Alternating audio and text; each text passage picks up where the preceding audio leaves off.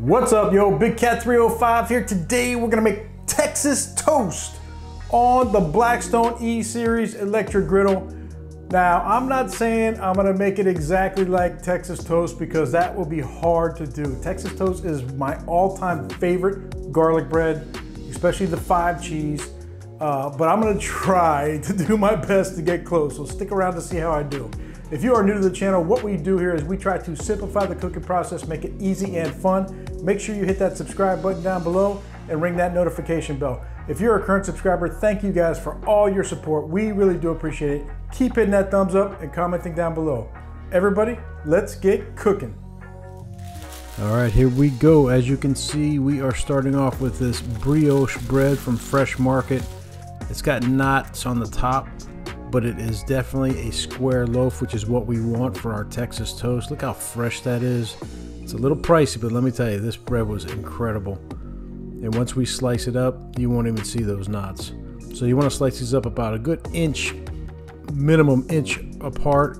You want those nice thick slices. That's the whole reason why we're getting this unsliced loaf to begin with. You can use regular bread from the grocery store that's already sliced, but it's not going to look like this. Look at that. That is beautiful. So I sliced up 4 slices, and then we have some butter here. That's about 4 tablespoons. We melted about halfway, and then we're going to take our squeeze garlic and just put about good 3 squeezes of that in there. And I'll put all the amounts in the description below, and then some Italian seasoning. That's it. And then some onion powder. About a teaspoon of that. Again, amounts in the description below. Some salt. And this is going to be like our garlic butter paste, if you will. And you want to mix that real good. We'll go a little fast here. And this is what it looks like once you're done. So next step, real simple. We're just going to spread it on our bread slices. That's it. Spread it out. I like to do even spoonfuls, so I kind of have them pretty evenly spread. You can always add a little bit more later on. And that's it. Just spread them out nice and evenly. You want to make sure you get it coated everywhere because we are going to toast this up on the Blackstone. So nice and even. Here's what it looks like. That's it. We get our Blackstone preheated to 350. I drop it down to 325, and then we put that toast down and listen to that sizzle. That is what I'm talking about. So at this point, you just want to make sure your bread is pushed down a little bit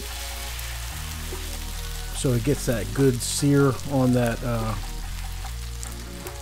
garlic paste, garlic butter. Push it down, and that's it. You want to check it every couple minutes, I'd say. It doesn't take long with that stuff on there. I mean, it looks pretty good. It needs a little bit more time there. Just checking it after about 2 minutes.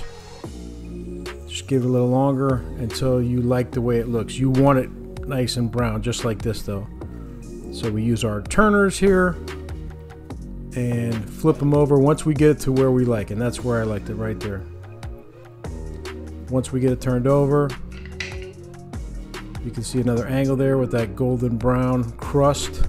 It's exactly what you want. Now it's time to add our cheese. On the left there, we have a mixture of mozzarella and provolone. So that's 2 cheeses. So just spread it evenly.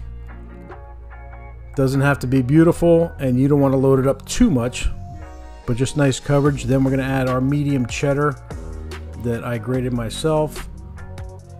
And again, you don't want to cover it up. You want a mixture of the white and the yellow. So cheddar, provolone, mozzarella, and then once you get that on there, then some Asiago, fresh grated Asiago, all 4 slices, and then finally our 5th cheese, which is our Parmesan, fresh grated Parmesan right on top of that. These 5 cheeses are going to melt together so nicely. And then one more step here, we are going to add a little bit of color. Some chopped up parsley, fresh parsley. Just going to give it a little bit of color, and that's it. After that, we just want to move them over to the side on the cool zone because we don't want them to over toast on the bottom. but we definitely want them toasted. We're gonna shut that lid, crank up the heat a little bit, and then I almost forgot here to give it a little bit of steam. So we are going to lift the lid here, give a little bit of water in the middle there, let it steam up, and just let her sit. It takes about a good 4 to 5 minutes to get that cheese nice and melted. So about 4 to 5 minutes later, we lift it up, and this is what we get. I mean, that is beautiful. One final close-up. Look at that melted cheese. Look at the color. Look at the toasted bread. This is some serious Texas toast. Let's go check it out. Hoo-wee! Ha-ha! 5 cheese Texas toast, homemade, Big Cat style. All right, I don't know if it's gonna taste anything like Texas toast, the one you buy frozen. That's gonna be really hard to beat because that is one of my favorites all time.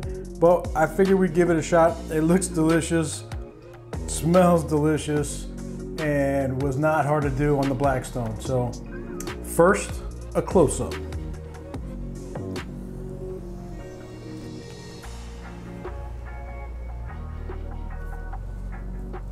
Oh yeah. All right. Let's give it a shot. Whew. All right. I'm not sure which one to grab. How about this big boy right here? Looks good.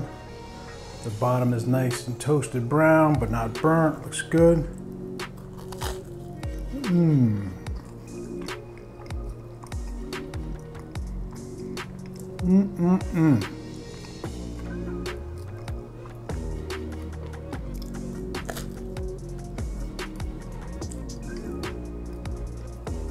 The cheese, that 5 cheese,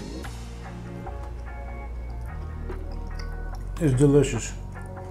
That garlic, you can taste that garlic for sure.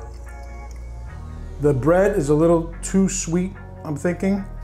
Should have used a different type of bread. I had such a hard time, but I found this. So maybe not go with brioche next time, but man, it tastes really good. Good crunch too. Everybody, thank you for watching, liking, subscribing, and commenting, and we'll keep on cooking. Big Cat out.